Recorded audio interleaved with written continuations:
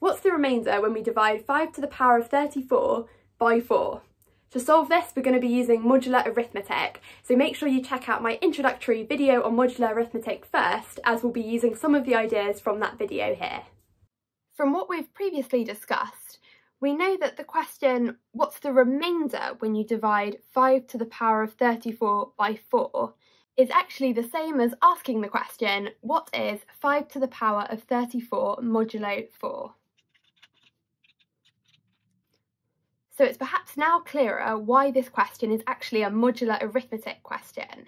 How do we go about finding the value of this modulo 4? Well, the first thing to notice is that 5 to the power of 34 actually just means 5 times 5 times 5 and so on, 34 times.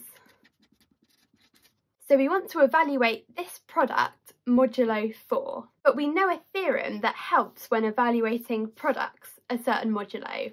We've got this theorem here. So we want to look at the second part of the theorem, which is about multiplication. And this tells us that instead of evaluating this very big product and then taking it modulo 4, we can take all the components of the product modulo 4 and multiply the result of that together. And this is quite helpful because 5 modulo 4 is just 1. If you think where 5 would appear on a 4-hour clock, 4 would be at the top of the clock, and so 5 would be 1 around. So 5 is congruent to 1 modulo 4. I'm just writing this on the side as a reminder.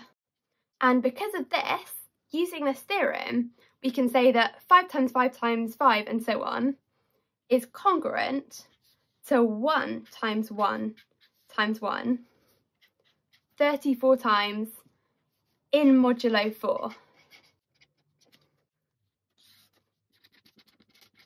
But this is really helpful because 1 times 1 times 1, however many times, is always going to be 1. So this is just equal to 1. So 5 to the power of 34 modulo 4 is congruent to 1. And that means that the remainder when you divide 5 to the power of 34 by 4 is just 1. So you can see that a question that looks quite intimidating is actually fairly straightforward if we apply modular arithmetic to it.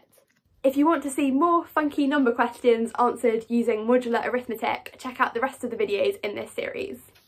Thanks for watching, I hope you enjoyed the video. If you want to see more aesthetic mathsy videos, do check out my channel and subscribe.